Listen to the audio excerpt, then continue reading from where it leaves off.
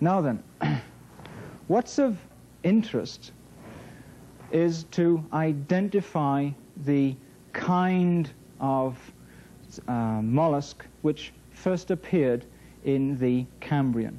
Which of those different ways of life that the mollusks can lead was led by those that appeared first in the Cambrian?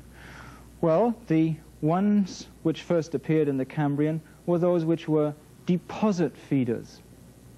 They were gastropods dominantly, the snails, that crawled across the muddy sea floor and ate the mud, or ate the organic material in the mud. There were not very many filter feeder mollusks, like the clams in the Cambrian, or on the Cambrian sea floor.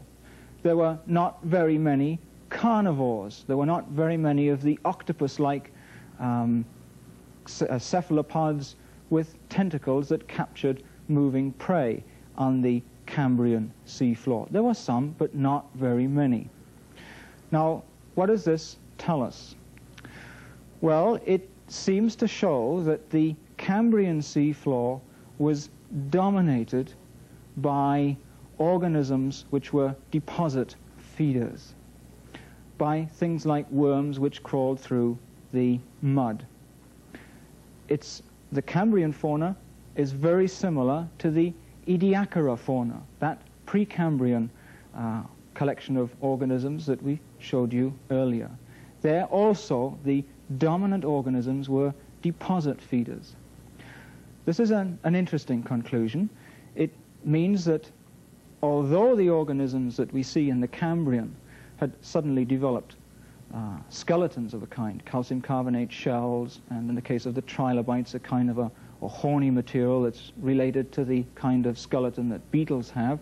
Although these organisms developed skeletons, they were basically living the same kind of life as the multicelled Precambrian organisms. Now, that didn't continue because later on in the Ordovician, we see the advent of different kinds of organisms. Let's have a look at some of those. Succeeding the Cambrian, in the Ordovician, we had the burst of Graptolites. Now, you don't see them very well on this specimen because Graptolites are very, very small fossils. They floated. They weren't deposit feeders. They floated high in the water, probably just beneath the surface, rather like floating seaweed.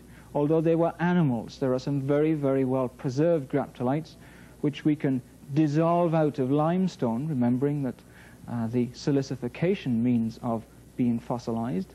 We can dissolve out some Graptolites in the same kind of fashion as we can dissolve out silicified fossils. The Graptolites then floating organisms. Another fossil that we find dominant in the Ordovician system, Ordovician sea floor occupants, are the Brachiopods.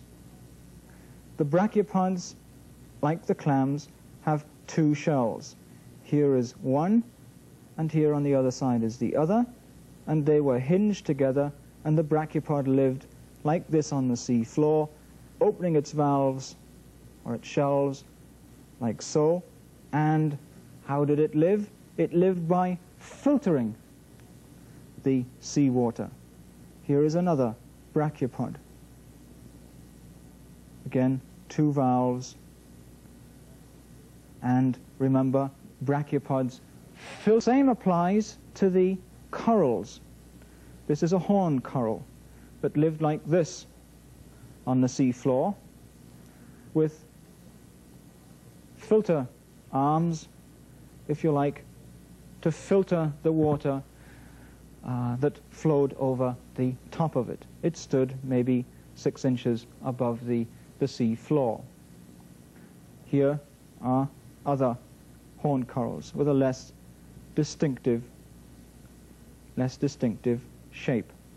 But remember, filter feeders. And then finally we've got the Echinoderms here. This is a recent sea star, one from the Pacific coast. You must have seen these. It's one of the echinoderms, the spiny, skinned organisms. A carnivore. And here is a related echinoderm, a sea urchin from the Jurassic. And here another, this from the Cretaceous, and showing the sediment inside the fossil. This is another recent sea star, this time with many, many arms instead of just the 5 of most sea stars. Those sea urchins and sea stars are carnivores and filter feeders. So in the Ordovician, what we have are sea stars like this from the fossil record and like this one. The appearance in the Ordovician to continue into the Silurian and the Devonian and the later Paleozoic systems, the appearance of many filter-feeding organisms. Quite a change from the Cambrian. Now then, why might that have come about? Why do we get deposit feeders in the Precambrian, deposit feeders in the Cambrian, and then this change in the Ordovician, bringing in this multitude of different organisms, many of which are deposit feeders, some of them carnivores?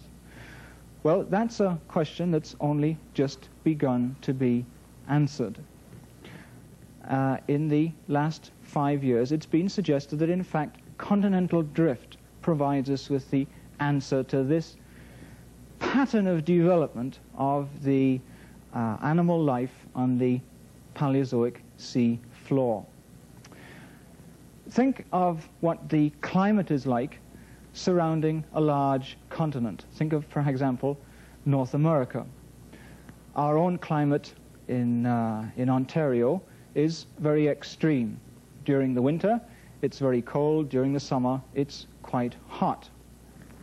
And that continental climate on the land controls very much the kind of conditions that exist in the shallow seas off the coast of our continent.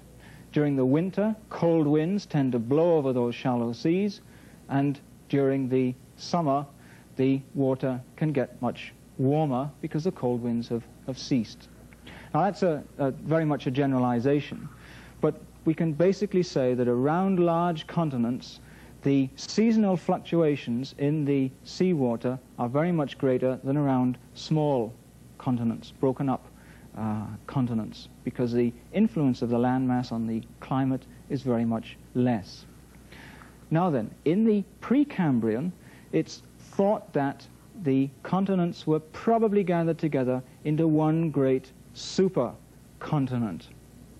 And this would mean that the climate would be quite extreme, and the conditions in the shallow seas around the continent would fluctuate markedly. And that would mean that things like algae